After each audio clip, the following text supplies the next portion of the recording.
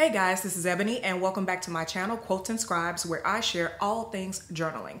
So today I am going to share with you my setup for March 2020 in my Hobonichi Cousin.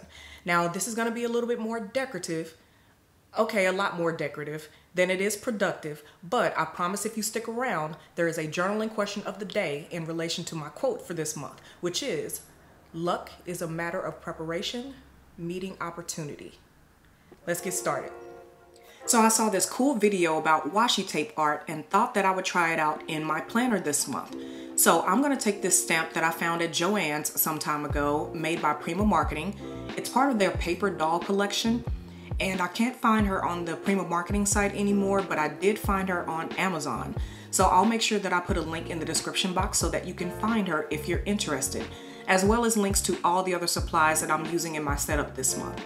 So I inked her up with some Versafine ink, and I am just stamping her on a plain piece of copy paper. Since the Tombow river paper in the Hobonichi is so thin, I wanted to use something that wasn't going to add too much bulk to my planner. So now I am using this washi tape that I also found at Joann's, made by Park Lane Studios, I believe. And it's this really pretty green marble with a gold foiling in a marble pattern also. And I thought it would be perfect for her wrap skirt. So I just applied the washi tape on top of the design, and I'm using this Fiskars swiveling finger blade to cut out the design. And I gotta tell you, this finger blade was like a lifesaver because it let me get into all the little nooks and crannies easier than trying to use just a regular X-Acto knife or something like that. Now the only other thing that I did run into while I was doing this is the opacity of the washi tape. Because this washi was so thick and because it was also so dark, it was kind of hard to see the design underneath it. But I was able to kind of maneuver around it and change the angle a little bit, and it helped me kind of see where I was going through the washi. So this project did take a little bit of time, but I gotta tell you, it was really quite cool and fun just to see like this design emerge from this washi tape that I was using.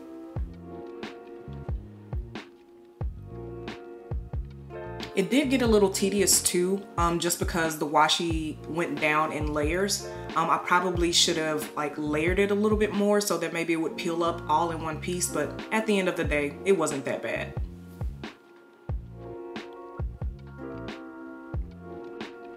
And voila, there is her skirt. So now I'm gonna take this washi tape from MT. It came in a package that I found on Amazon some time ago, and I'm going to use it for her leggings.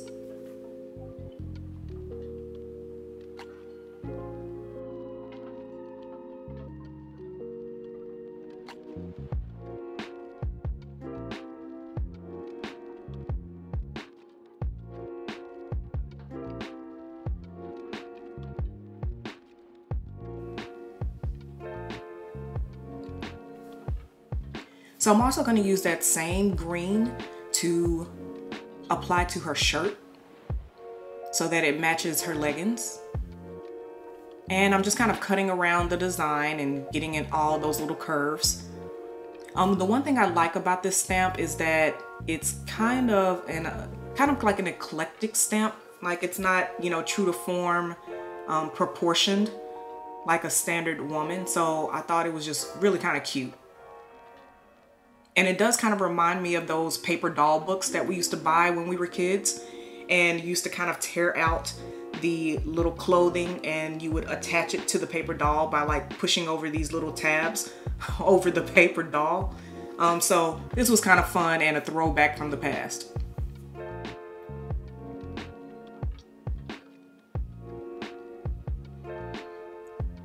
So of course, in true Ebby fashion, I had to make sure that her hair was purple. So I am using a purple marble washi from the same washi tape collection from Park Lane, and I am just cutting out her hair.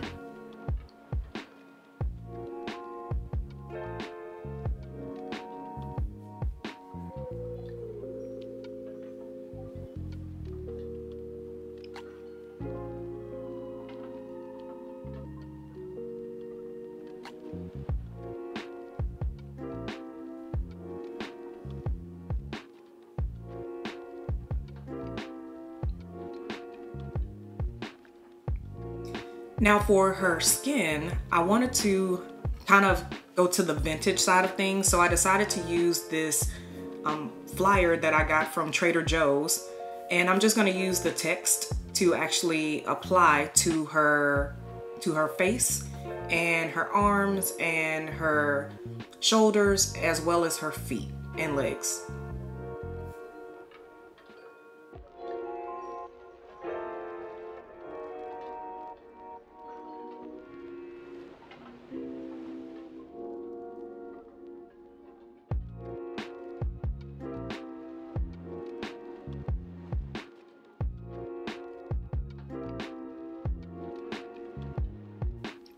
Now her name is Ebony, so I used my Holtz Distress Ink and blending brush to make her a brown skinned lady. And I love them because they allow you to add as much color as you'd like or as little color as you'd like by adjusting the length of the brush tips.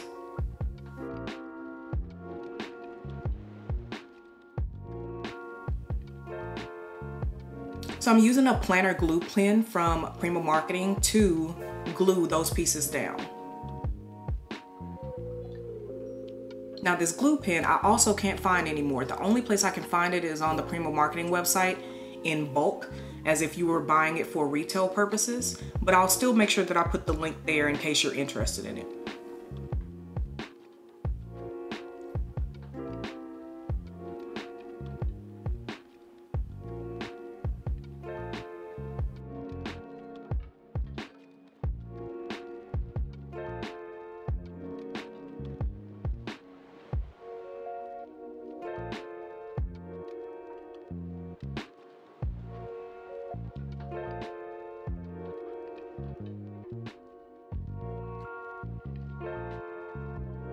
So now I'm going to use this Kuretake metallic brush pen to give her accessories some color and a little bit more shimmer.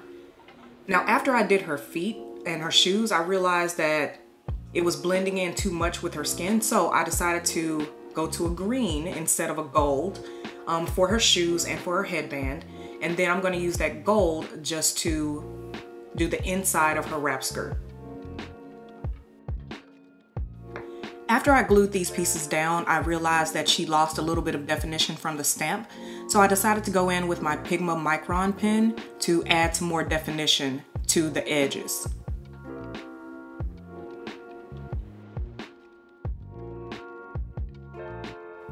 And now I'm just going to cut out the entire paper doll.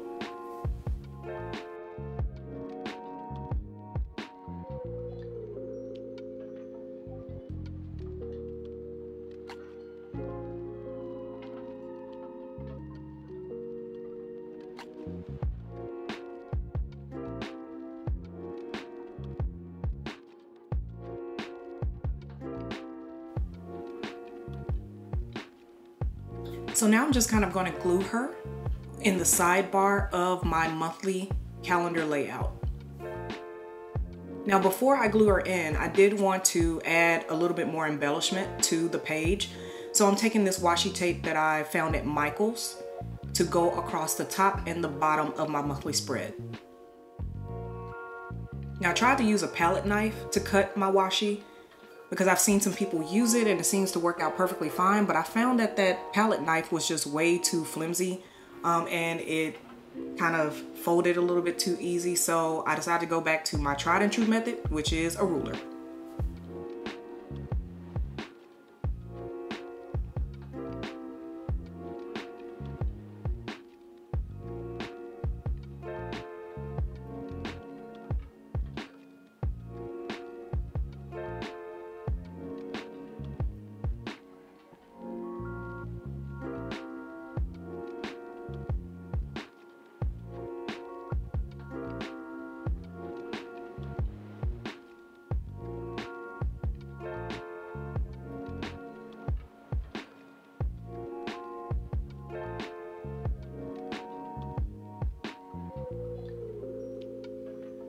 All right, so now I'm taking that same glue pen and I am going to glue her into my planner. And I realized that she didn't have a leg, so I had to find her leg and then make sure I got that glued in. And there she is in all her glory. I think I shall call her Ebony. Okay, her name is Ebony. So now I'm taking a zebra Mildliner in mild green to write in the word March at the top in the boxes that aren't being used for this month. And after I did that, I realized that I didn't like it that much, but hey, it's just for me, so it doesn't matter. And then I decided to take my Happy Planner sticker book and put in some boxes for birthdays. And I'm gonna take a Hobonichi stencil to draw in like little cakes so that I can denote the fact that these are birthdays on those particular dates.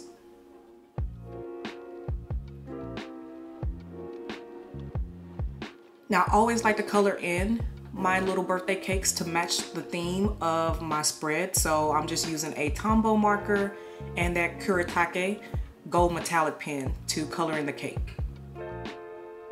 Now I'm gonna take this stencil from Tim Holtz and some more Distress ink so that I can add some more interest to the page. And I'm using the stencil called Splatters. And I'm just gonna use that ink blending brush to stencil in that pattern on my page. And I'm choosing just random locations. There's no rhyme or reason to it. It just was wherever I felt that it would fit best.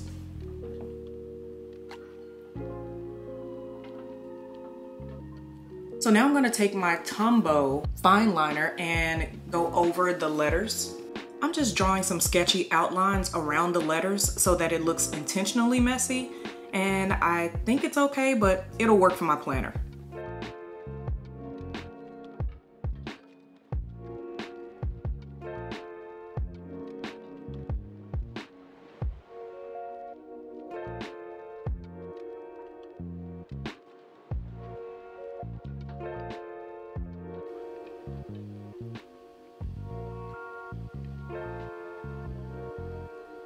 So now I'm going to take another Happy Planner sticker book and use some of the dates and holidays to put in Daylight Savings Time and St. Patty's Day.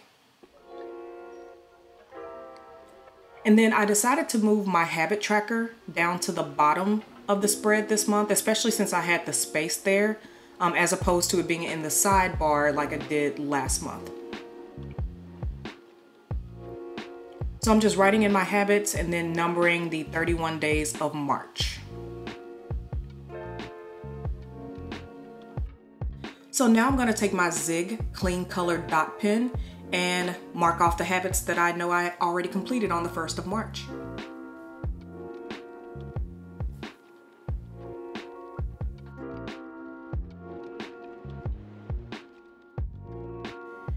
Now for my weekly spread, I like for it to be a little bit minimal because I plan on adding more stickers and things like that as the week goes on. So all I'm doing is just outlining the separation between the days with a Tombow marker, and then I'm using a zebra Mildliner to highlight the days of the week. Now in the sidebar, I'm just writing my to-dos and anything that I'm waiting on. So any type of shipments or packages or things like that. I do always like to record the weather in my weekly spreads also, so I just added in the weather for the 2nd day of March.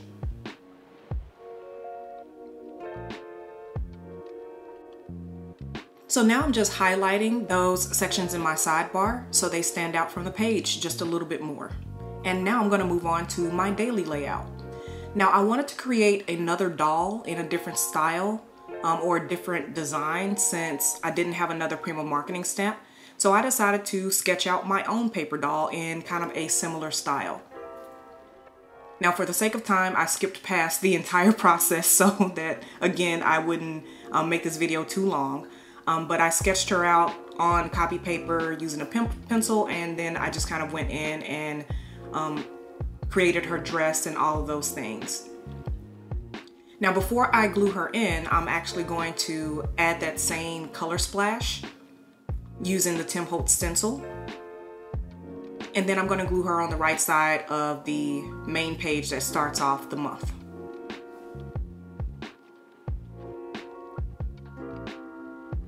Now I'm going to take this colorful shapes box from the Happy Planner, and I'm going to use these boxes to do my month in review.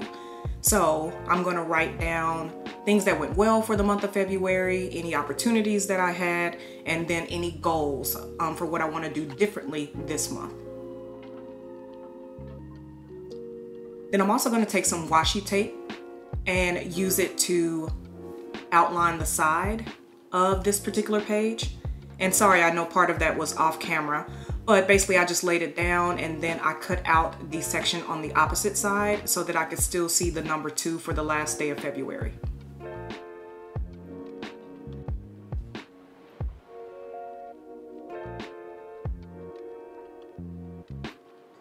So now I'm going to take a ruler to draw in some lines down at the bottom of my page for me to write in my quote, because I cannot write in a straight line to save my life. So I am just putting those in, and my quote for this month is, "Luck is a matter of preparation, meeting opportunity."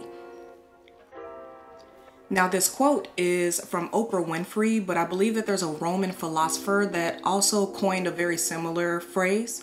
So I'm not certain who the true credit goes to, but the quote still seemed appropriate as a mindfulness reminder of the preparation I need to do this month.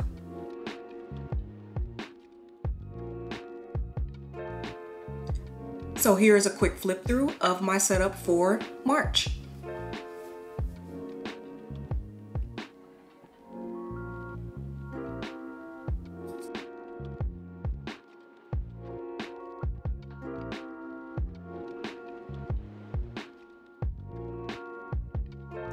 Journaling question of the day. Are you a master of preparation meeting opportunity, or do you believe in luck? Grab your journals, make a few notes, and don't forget to like, comment, and subscribe. Thank you guys for watching and have an amazing day.